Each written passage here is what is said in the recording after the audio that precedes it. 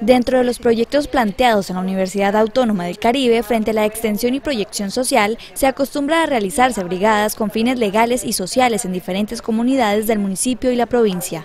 En esta ocasión se llevará a cabo una actividad en el amparo de niñas en San Antonio con el fin de apoyar la labor y servir a la institución de beneficencia. La brigada la vamos a realizar el viernes 22 de abril.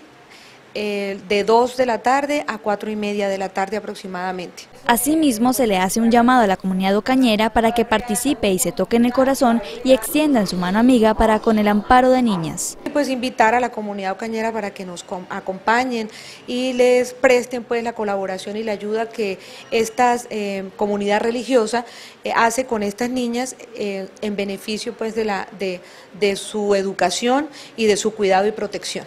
Sin embargo, desde hace varios días están en circulación cerca de 9 alcancías con fondos que serán destinados para cubrir gastos del evento y recursos para satisfacer necesidades básicas del amparo de niñas. La idea es asistir a las jóvenes con una brigada de salud y con ayuda del SENA convertirlas a ellas y a sus acudientes en personas emprendedoras a través de capacitaciones en educación básica, belleza y bisutería.